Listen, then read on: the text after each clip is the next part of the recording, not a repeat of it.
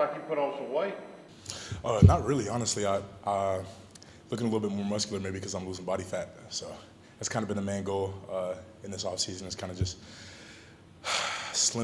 not slimming down, but just tightening up. Can you tell the difference, movement? Yeah, I can feel the difference, absolutely, especially this first day. You guys had a chance to reflect how last season ended. I mean, dropping 5 of the last 6, kind of a disappointing showing in the bowl game. What can y'all do to kind of move forward? I mean, yeah, that's something we live with every day. Something we talk about often. You know, you want to, forget and move on and just focus on what's next and next play. But it's good to, process those feelings and try to use them to just go into the next season and go harder and just have more attention to detail and kind of just keep things together down the stretch. Outside of better competition, though, when you look back on it, what do you guys figure out? I mean, it could be a number of things. But defensively, just weren't being consistent. Weren't playing as physical. Sure, we were dealing with some injuries all over the place, but just not playing as physical as we started the year off playing. So that's definitely a focal point going into this offseason, is just kind of keeping our bodies right, staying in the training room so, we can outlast.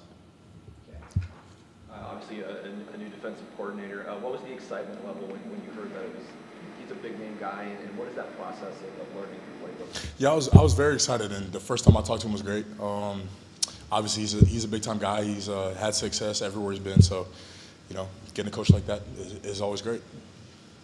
You touched on it with the weight goal, but for you, what other goals do you kind of have for yourself coming in spring, just off of your season last year? I mean, just the same that you taking any off season, just getting bigger, faster, and stronger. Staying technical and just being more consistent. Yeah. Schematically, I know it's just been one practice, but does it feel a lot different than what you were doing under Parker? Yeah, but we're running a little bit of everything. We ran a little bit of everything last year, so it's more of the same, just running a little bit of everything. On the field, what do you think you excelled at last year, and what are some things you're trying to build on for this year? I think I rushed well.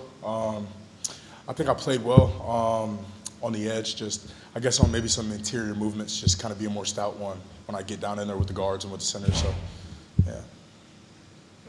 Obviously, with physicality being a focal point going into the spring and the soft season in general, keep the bond as a unit. What do you feel like that next step, can be as far as it takes the whole unit? I think it's just trust.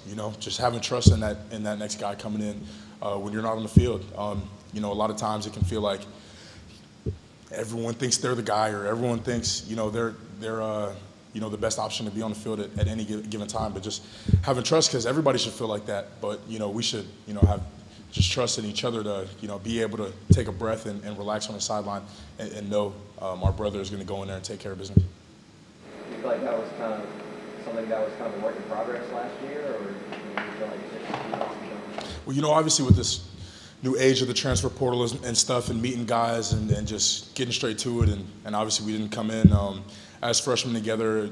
It takes time to build bonds like that, and I just feel closer than ever with this group, and I'm hoping we can just continue to roll on to the season.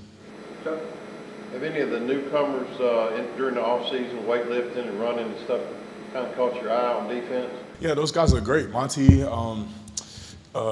Jeremiah, Zamari, they look great. They coming in, they fit right in. They know how to work. They have experience. So very excited to keep seeing what those guys can do.